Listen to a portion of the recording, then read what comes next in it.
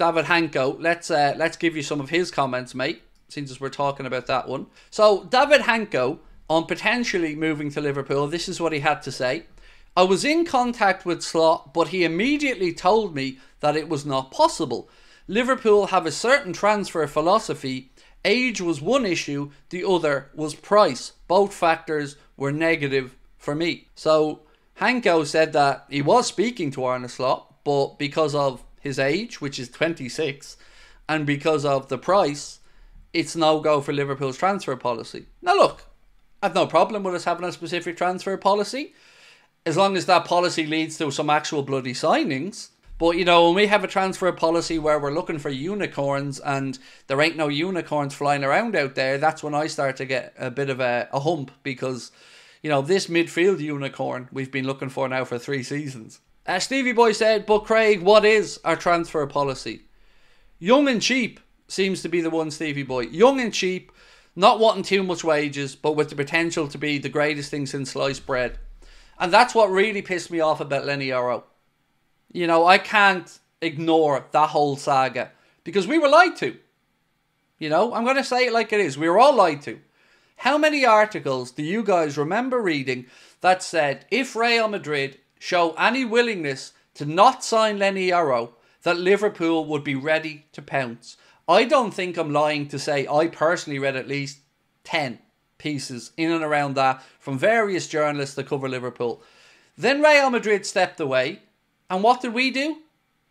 Cried poor mouth and said we couldn't give that much wages to somebody that young. We couldn't guarantee him a starting place. But 2 weeks ago he was a generational talent, and the only problem was that Madrid were in for him, and he wanted Madrid. But he's ended up at Manchester United. That confuses me, because it seems like narratives shift when they want them to. Bellingham was another one. The only problem with Bellingham, according to Jurgen, was that he wasn't available. He said it, not me. And then he was available, and we didn't do it. We've been mugged off over and over again over transfers, and again still people defend the indefensible. Lenny Yoro, going on our own club's words, should be a Liverpool player now. But he's a United player, because Liverpool wouldn't pony up the dough. And that's the truth of it. They wouldn't pay the going rate wages. They described him as a generational talent, but want to give him pauper money. It's all just so contradictory that I find it funny. Do you not get where I'm coming from on it? Like, it was all, yeah, let's sign Lenny Yoro. If Real Madrid don't show an interest in him, we'll be there, we'll move, we'll be ready. Until they didn't, and we weren't. And then it just went and got brushed under the carpet.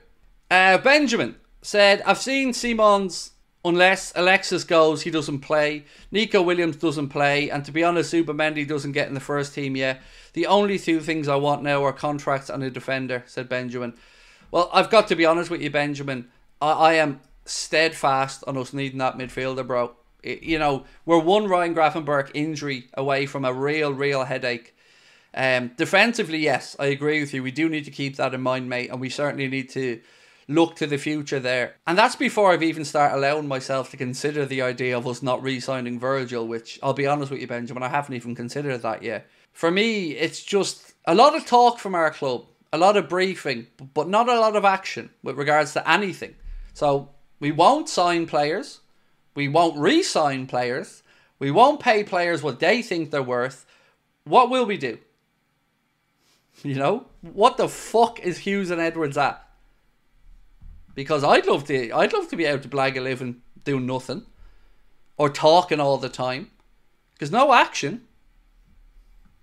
Again, we are now 27 days away from these gentlemen being able to go and talk with other clubs openly, without anything of us being able to stop them, and we're still pissing about. To move on to some more stuff today from Arne Slot's press conference. I love this, by the way, from Arne. He said, Arne Slot on Mohamed Salah playing his last game against Manchester City at home. He said, maybe Mo knows more about the 115 charges, so expects them not to be here next season. Then he said very quickly, it was a joke. I repeat, a joke. But Arne Slot is getting in City players' heads. If they're all gone around doing the number 6 now, they're posting about all their trophies and all their achievements. I am so enjoying seeing Manchester City so rattled as a club. It is priceless to me. That they are, at every opportunity, trying to remind the world that they've won all this stuff. It's great, but it's all fucking tainted, lads. So you neglect that part. And I love that Arna's already in their head. They're losing it. And I'm enjoying every second of it. Arne Slot also said, it's the culture of this club. It's not special for us to be top. This team, these players are used to being top of the league and competing for every trophy. It helps that they experienced it and also competed for a long time and fell short. They know it's a long season. Also today, he spoke about how happy he is with the squad, I guess, with a view to the January window. And he said, I'm happy with the squad, but that's not to say this club doesn't take a chance in the market if they know they can do it. It's what Richard Hughes and Michael Edwards are known for. I don't know how to feel about that structure of the way he said that. Take a chance. Because for me, what Richard Hughes and Michael Edwards are known for, or particularly Michael Edwards, is bargains. Spotting that one thing that is undervalued and making a play for it. And that's okay, because sometimes that works very, very well. But it has to be balanced with some, common sense bona fide signings as well. Also, speaking about potential additions, he said, we're having discussions every day, no matter if there's a window coming up or not. It's a bit of a worry at the moment that 3 defenders are out. But the good thing is, once the window opens, the defenders are back. I don't know how to interpret that. Is he basically saying, yeah, no, we won't be getting any defenders in, don't worry about it, because they'll be back from injury. Like, we won't magically have other injuries in the future. I'm very confused by that.